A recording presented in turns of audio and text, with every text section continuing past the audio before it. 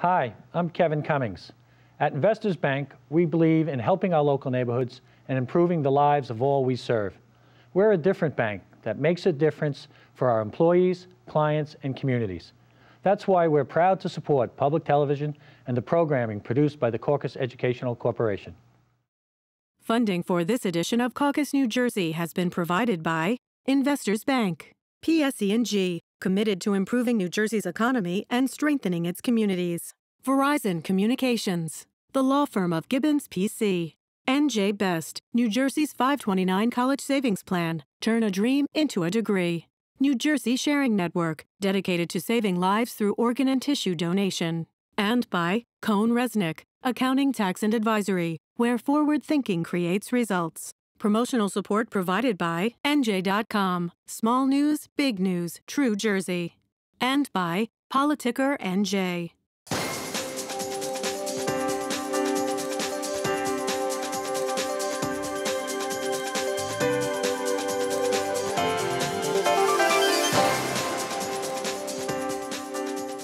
Hi, I'm Steve Adubato. We are going to be talking about asthma with our good friend Jonathan Pearson, who is the Executive Director of the Horizon Foundation of New Jersey. Good to see you, John. Good to see you, Steve.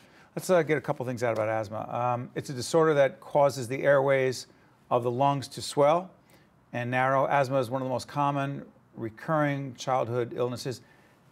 Correct? Correct.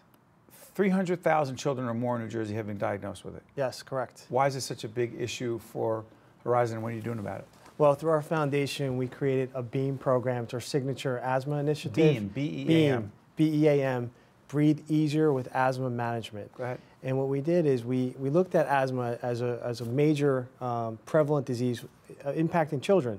And we're focusing on kids 5 to 18. And we looked at the data in terms of the most prevalence of asthma in New Jersey.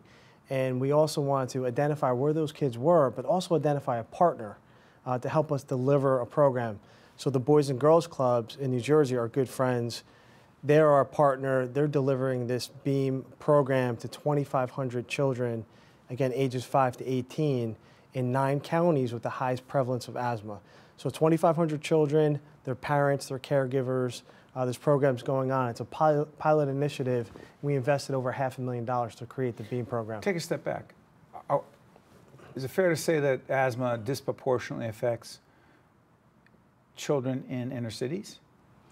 Well, when you look at the data, it's interesting because you would think that urban settings, high pollution and other factors, but even in rural settings, the agriculture runoff and other things. So the rates are high, not only in urban settings, but also in rural and kind of suburban settings. And in New Jersey, there's 9 counties that have the highest prevalence. So a county like Gloucester County, which you may not think has high asthma rates. That's a rural county? And that's one of them. So, you look at counties like Atlantic County and others, as well as Essex here in the northern part of the state. Sure. Very high rates of asthma. Talk about the Boys and Girls Clubs, who we have a very close relationship with as well. They do wonderful work. What exactly is the program? Describe what goes on in an effort to deal with asthma for these children. So, they impact about 75,000 youth every day. And they're a great partner. They have great infrastructure. And the children that they are working with day in and day out are the folks that we want to get to, their parents, their caregivers, and those children. And through the American Lung Association, there's curriculum that they're using through this grant to raise awareness around asthma, to identify it in their population. Kids that are coughing, wheezing, other symptoms, other triggers of asthma. When those instructors at the Boys and Girls Club are evaluating their kids in their program, if they may see a child that may have some symptom of asthma, there's a referral process to a physician for follow-up treatment to manage the disease. But because we know it's not preventable. Hold on, back up. Sure. Because I know a lot of people watching us are wondering, is asthma preventable? The answer is no. It's no. Is it treatable? It's treatable. Describe that. And the prevention piece is around the asthma attacks. So asthma attacks are preventable through management. So if you can manage the condition, children can have a very good quality of life and lead a very healthy lifestyle. So it ties back to healthcare costs as well. And when you look at the emergency room visits triggered by asthma, The latest data here in New Jersey from the Department of Health and CDC, over 53,000 ER visits because of asthma attacks. And most of those attacks are preventable. Again, you need to know the symptoms and understand how you treat the asthma attack. Back up for a second again. So 53,000 visits over a year? In 1 year. Into the emergency rooms related to asthma? Yes. Okay, so what exactly is preventable that would cause a child not to go to the emergency room because he or she has asthma, and what would happen to that child otherwise? Well, you know, when you look at how you manage asthma, you need to look at those triggers and the symptoms of them. So if children are wheezing or breathing heavy, there's medication. Is the idea to act quickly? Act quickly, and there's medication, inhalers, and other things to manage it and to kind of settle it down. Because as you know, the asthma attack, the lungs they swell and narrow, so your breathing is compromised. So if you're not educated on how to really treat the attack, you're running to the ER. You know, I'm a parent of 3 children. Middle of the night, what's the first thing you're going to think of doing? You're going to go to the ER. Especially if you're not. It's interesting because, Jonathan, if you're not treating the asthma and it's getting worse, if you don't know what to do when it happens and it's getting worse, you're going to the emergency room. Absolutely. But so the national figure, Steve. So New Jersey, it's about 53,000, and once they come in through the ER, then there's about 16,000 inpatient stays from that. So you come in through ER, get treated. Talk about cost. And then at the national level, it's 600,000 ER visits, and the cost is about $300 million annually. So I know we're concentrating on New Jersey as a New Jersey company, New Jersey Foundation. But it's a national issue. It's a national issue, and the costs are astronomical. Real quick, why does the Horizon Foundation, I know you, and I don't have to say full disclosure because if you go on our website, you'll see the Horizon is an underwriter of public broadcasting and supports what we do. And you see they support nightly news, NJTV News every night as well. But why this kind of initiative?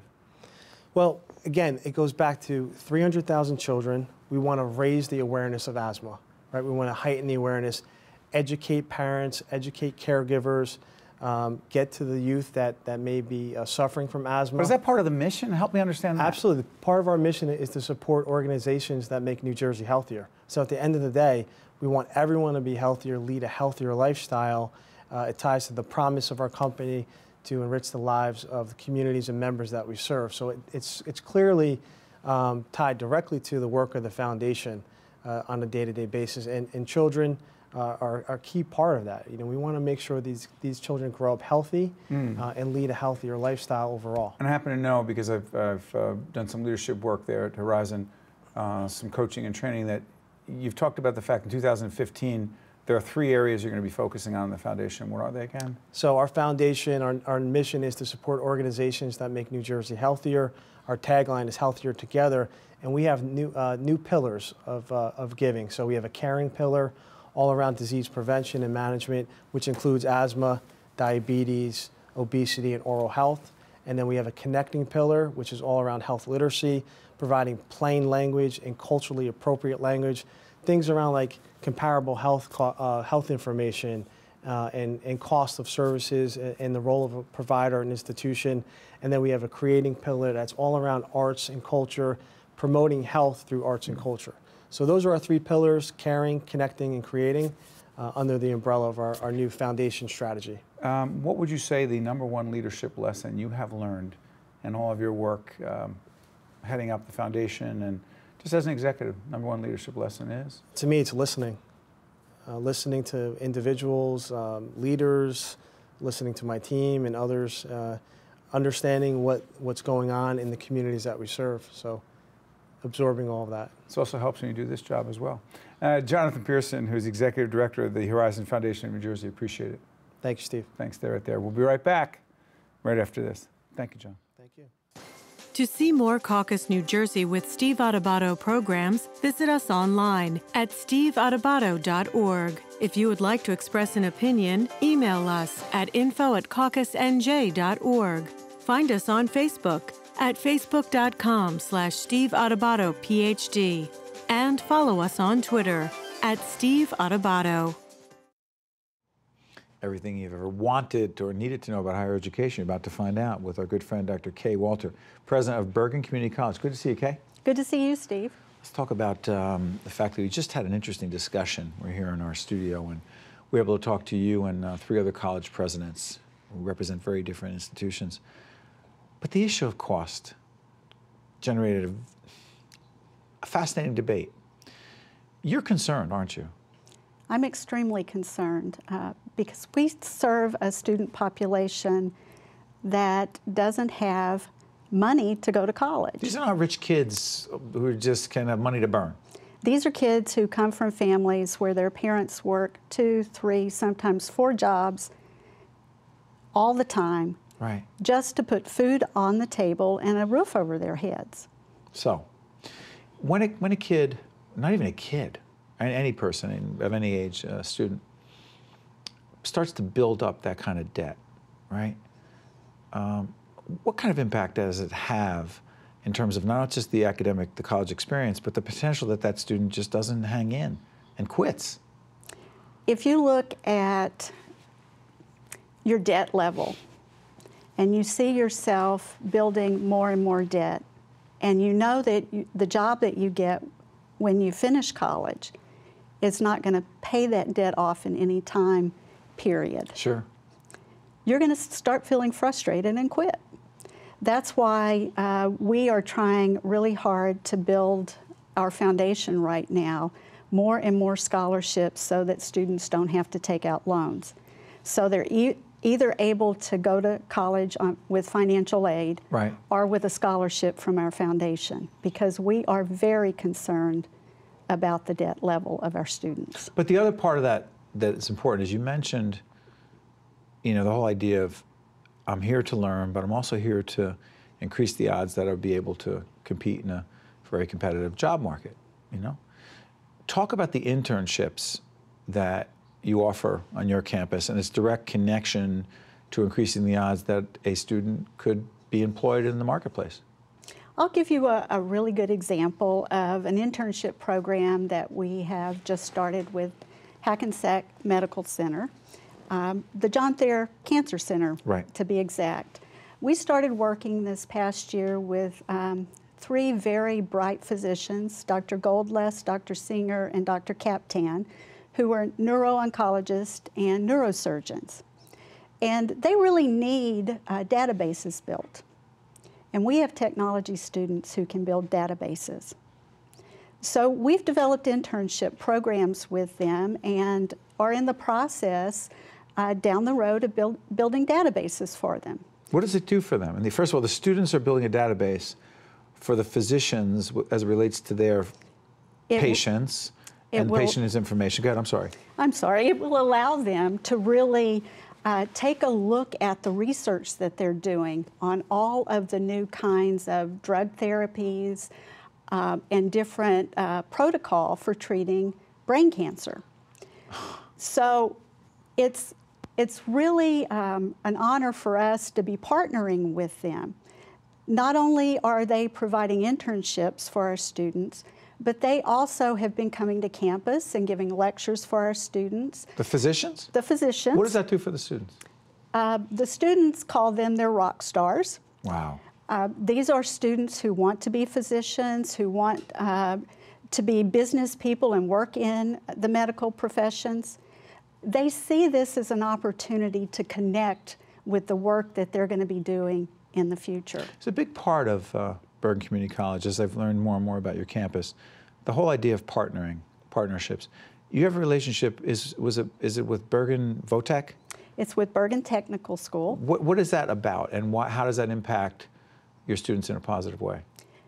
We talked earlier today about finances. With the college presidents, right? With the college presidents, and you and I talked a little bit about it as we started this discussion. One of the things that our community colleges can do is partner with our technical schools, which we've done for a new applied technology degree. Applied technology degree. Go ahead. So we're going to have an early college class beginning in 2015 on our campus that will be students from the technology high school. They will be our students and their students at the same time. When they finish their high school degree in 4 years, they will have also finished their first year of college.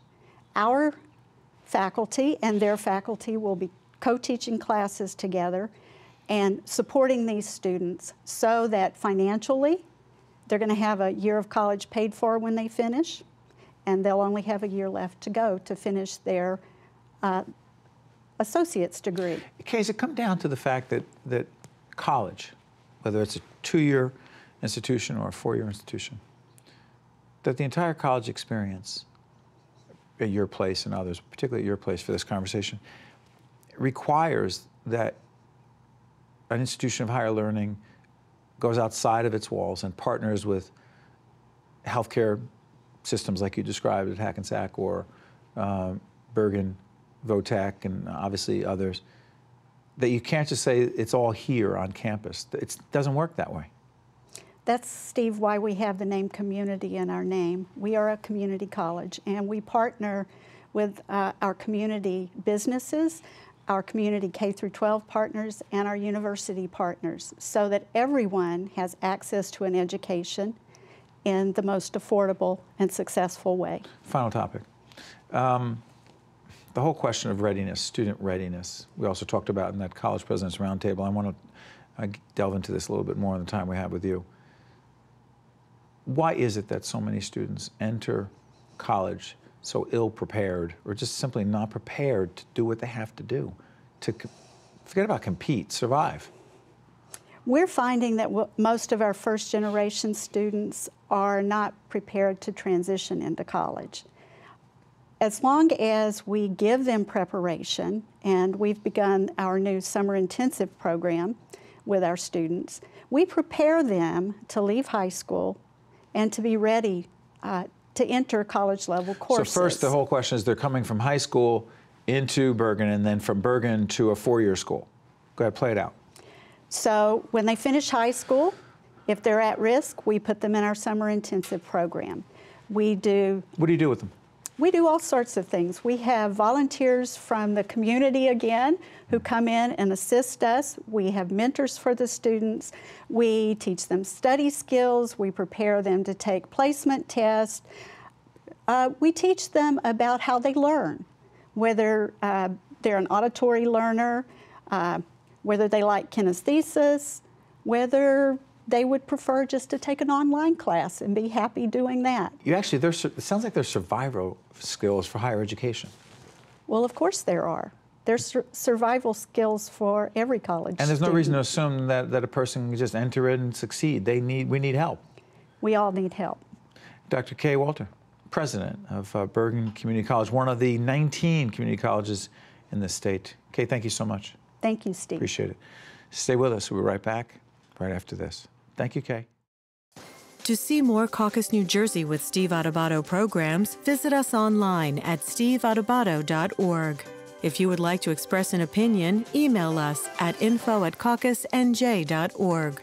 Find us on Facebook at facebook.com/Steve Adubato PhD. And follow us on Twitter at Steve Adubato. We are pleased to welcome Dr. Frank Moore, board-certified neurosurgeon at Englewood Hospital Medical Center. Good to see you, doctor. Thanks for having me. Spine surgery. Your approach to it is, first of all, what kind of spine surgery do you do? And then let's talk about your approach to it, which is very interesting, unique, and effective. Go ahead.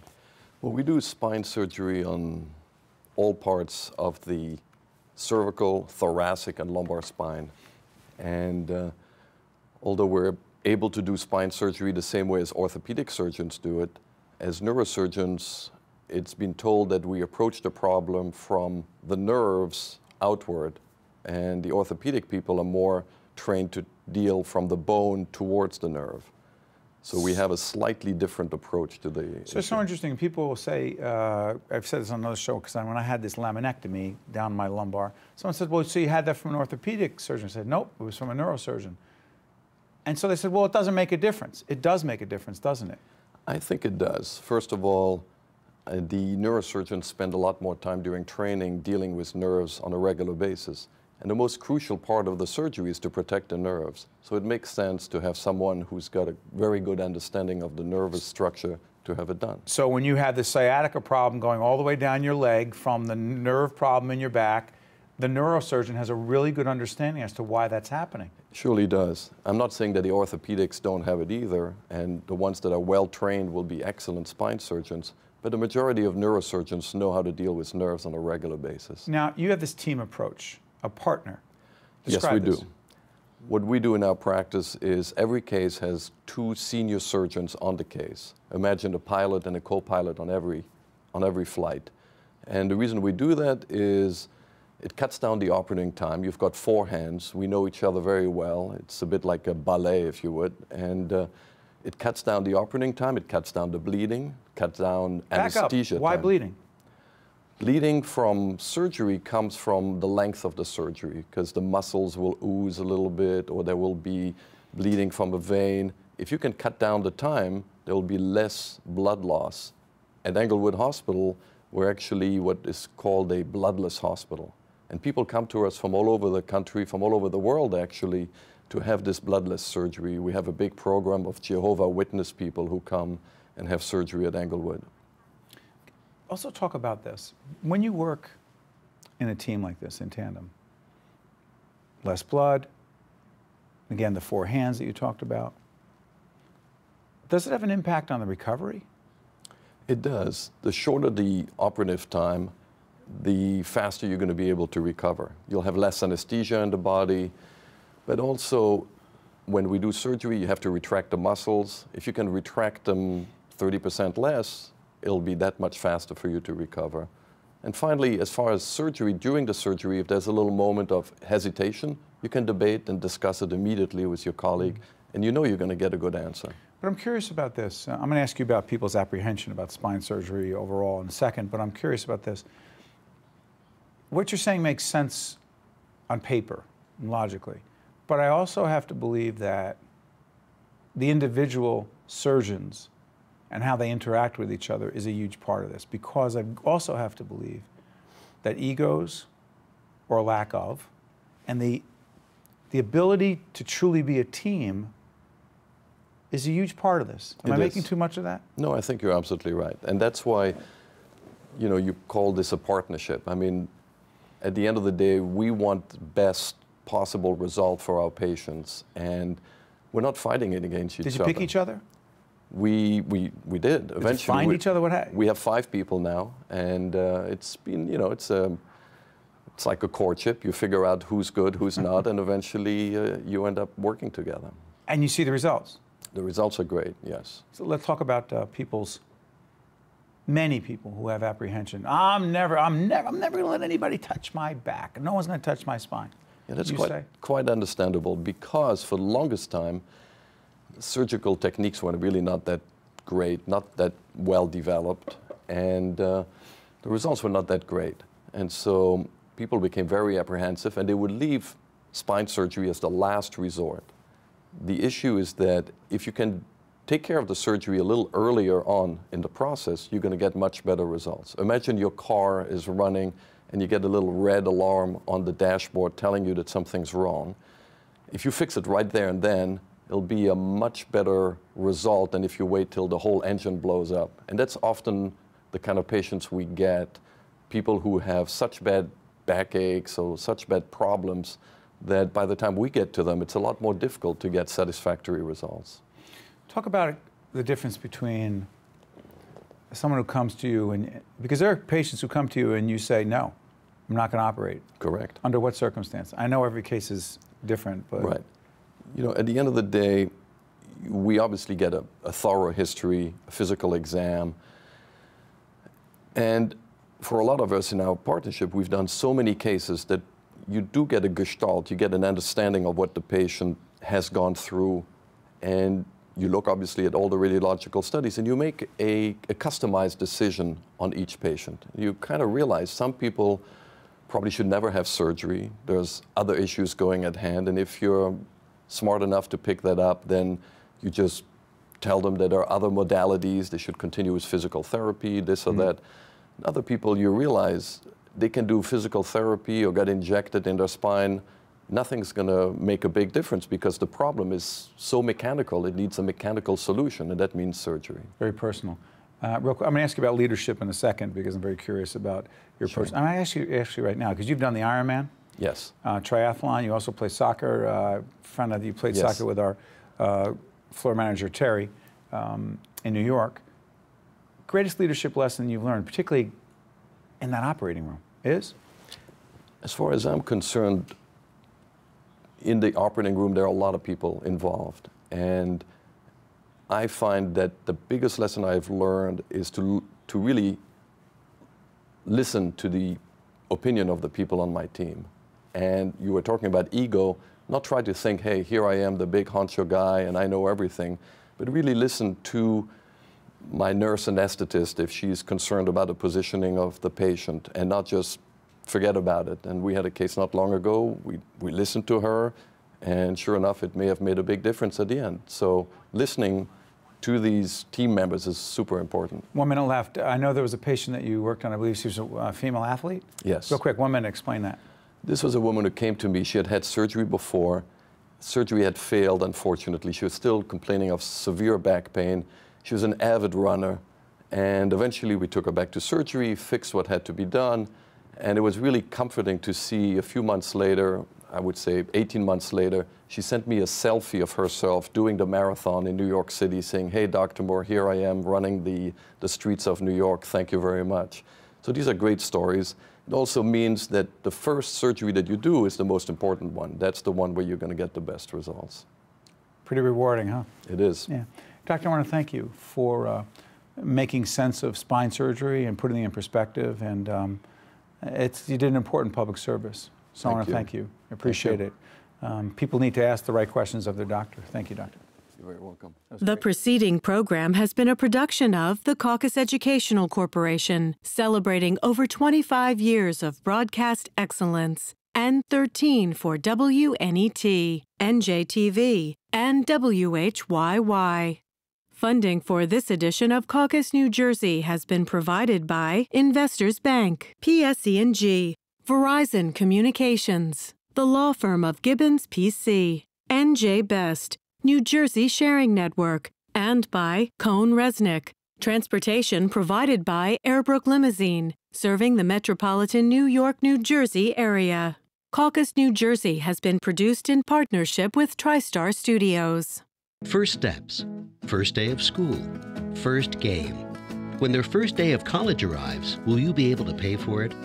NJ Best can help.